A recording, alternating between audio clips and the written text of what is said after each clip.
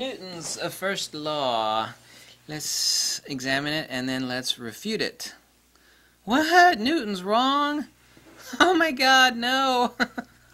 Corpus omne perseverare in statu quociende vel movende uniformater indirectum nisi quatentis illunt in vibris impressi cogitur statum sum mutare. Everybody tends to continue in a state of rest or uniform motion in a straight line until it is acted upon by an outside force. Oh my God, there's some bad words there. You think Newton was right? Now, we're not going to dispute force equals mass times acceleration. However, even the denotative parts of that equation are incorrect in denotation. That math is, of course, correct. That's Newton's second law. That's not in contention. I mean, those are used for missile calculations and rocket trajectories. I mean, it's used for all sorts of stuff. That's not in contention. Newton's three laws, however, are in contention because they're complete nonsense. I'm not the first person to say this. Like Walter Russell's the first person among many who pointed out the many insane inconsistencies in Newton's three laws of motion because they're complete and absolute bullshit. We hold Newton a really high acclaim. Oh, we really shouldn't. Act upon. What does he mean by act upon? Physically touch? Acting upon in contact? What defines action? Is he talking about action as far as a field, like one thing accelerating towards another? Because there's nothing physically touching when we have dielectric acceleration, or what we call gravity. Force? Why does motion or change of motion have anything to do with force? When something falls, let's say a rock on the edge of a cliff falls, there's no force involved. That's acceleration. Force and motion is the complete opposite of inertia and acceleration. Inertia and acceleration are potential. Force and motion are the release of some or all of that potential. That is the expression of the loss of inertia or potential, is force and motion. People will say Newton wasn't hit on the head by a falling apple, by the way. Newton was occasioned, as the story goes, by a falling apple. Now, if Newton had actually waited, a couple weeks, he would have noticed that after the apple had fallen, it would have re-arisen. What the hell? As the apple actually deteriorated and its gaseous constituents off-gassed, Newton would have noticed, if he sat there long enough, he would have noticed that after the apple fell, part of it, of course, would have gone to the dirt and the worms, but let's just ignore the worms. It would return to the earth like the seeds and whatnot. But much of the apple, as far as its liquid components and its gaseous molecular off-gassing, would have floated back up into the air. Do you know why? Because everything in the universe is PM, pressure mediation. So he talks about action. Continue in a straight line until acted upon by an outside force. Well, acceleration is not a force. Outside? Nothing is ever outside a field. Everything is always in some field, whether it's weak or strong. So nothing is ever outside. Let's talk about a straight line here in a second. All motion is curvilinear, like a dog that's on a leash that's staked to the ground. I mean, it can only go around like this. And actually, as the dog winds its way around with the leash and the stake, it'll eventually wind its way like a vortex right back to the center again. Have you ever seen that happen before? There's no such thing as a straight line. There's not a single straight line in the entire universe. No straight line exists. So Newton's notion of a straight line is the biggest absurdity of Mother Nature that's even possibly imaginable. All motion has its null point in inertia, which is the source of all force and motion anyway. There are no straight lines in the universe. Even a pencil, let's just say this is a pencil, laying on a table is not at rest in many different modalities. If it were not from the atomic homeostasis of the molecules and atoms holding its mass together, if the pure potential of this pencil, which is sitting here, well, it's just sitting there. No, it's not. Everything is in perpetual motion. All phenomena is a denotation of force and motion, even if it's in temporary homeostasis. If you're able to release the total, complete potential of the molecules and atoms in a pencil, I mean, you'd end up with something bigger than a fucking thermonuclear bomb. The pencil would wipe your shit right off the face of the earth and your house and probably half of your city if all the absolute potential in the molecules and atoms of that pencil were to release. Okay, that's undeniable, right? Yeah, it sure is.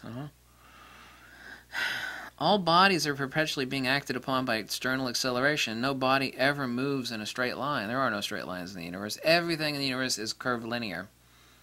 It's curvilinear because all force and motion is tied to, just like the dog to that leash, which is staked to the center of the ground, all force and motion is staked to inertial. This is why all seashells are a vortex, they're a spiral. This is why vortexes and spirals exist at every level of the universe, from macro to micro, and vice versa. There are no fucking straight lines. Mother Nature doesn't, this is a straight line right here, look at this crap, you know? No, that's not what I'm talking about. There are no straight lines in the universe. Nothing continues. So Newton says, everybody continues in a state of rest or motion. Nothing continues. All motion is the expression of the loss of inertia, as manifest in magnitude in the case of matter, in motion. Matter and motion are one and the same things, in the expression of pressure mediation. The law was written to fit the non-existent premises vis-a-vis Isaac Newton's first law, mistakenly presumed to exist, but which in fact don't. A body cannot continue in a state of rest because bodies at rest do not exist in nature. Bodies are waves of motion. Well, that's not a wave of motion, that's just a pencil sitting there on the table. No, it's not. That's just what you see. You see an apple fall to the ground, all you have to do is wait a while and you'll see it deteriorate and it will rise back up again into the atmosphere and dissipate itself. Apple will fall and eventually the apple will rise again. It's like it'll rise again. When motion ceases, bodies cease to be. This is actually a quote from Walter Russell, this particular little passage. One might as well appropriately refer to sound as being rest and silence. Very good one there, For sound is matter in motion like all other bodies. A body cannot continue its uniform motion in a straight line in this radial universe of curved pressure gradients. Such a phenomena is impossible. Yes, here Walter Russell is 100% correct. Likewise, all bodies are continuously being acted upon by two outside opposing forces, not one intermittent force. That was Walter Russell quote. But anyway, absolutely no body in the universe is at rest. Matter by denotation is the definition of force, motion, magnitude, and a dynamo that's ever in motion and unrest. Anything that is a body that we deem a body, like this light bulb's a body, this pencil's a body, this table's a body, nothing that has magnitude, and magnitude is magnetism, and magnetism is force and motion.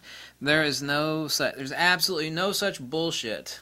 It's the most absurd convention to think of a body being at rest.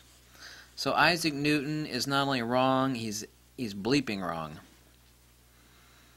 Weight, by the way, also, as I've said before, is location-specific, medium-specific, vector-specific, magnitude-specific, phase-specific, coherency-specific, and one other thing I'm going to leave unmentioned because I don't like to let everything go. So, Newton's first law, let's examine it again. Every body tends to continue in its state of rest. There's no such thing as rest. Or uniform motion. There's no such thing as uniform motion. In a straight line, no straight lines in the universe, unless it is acted upon. Acted upon how? Any body can be acted upon by a field. It can be destroyed or accelerated or impelled, depends on the field modality. Acted upon how? It doesn't have to be touched.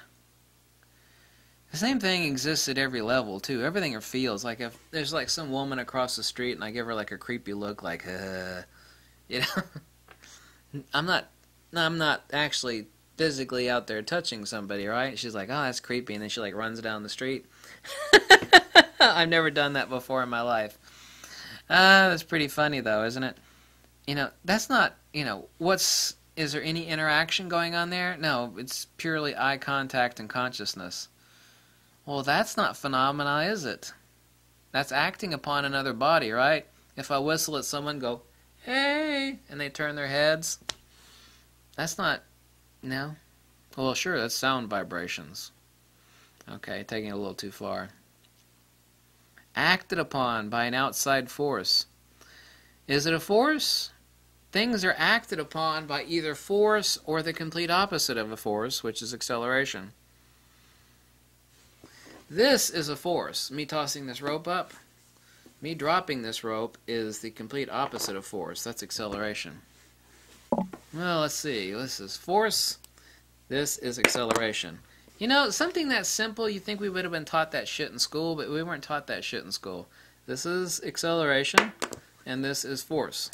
I expelled X amount of calories and energy to impel a force in motion to this Sharpie marker against the acceleration of gravity.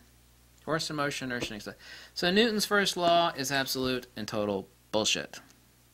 Undeniably, irrefutably, existentially, and empirically so. And I will go over Newton's second and third laws, which are equally amounts bullshit. You feel me? Great. Thank you for watching. If you like this video, you could always drop me a big juicy pizza or like a box of shortbread cookies. Totally kidding. I'm not kidding at all. Or tell me to jump off a cliff. Whatever makes you happy, whatever floats your boat, whatever tickles your pickle. It's all good. Right? Sure it is. Thank you for watching. Catch you later.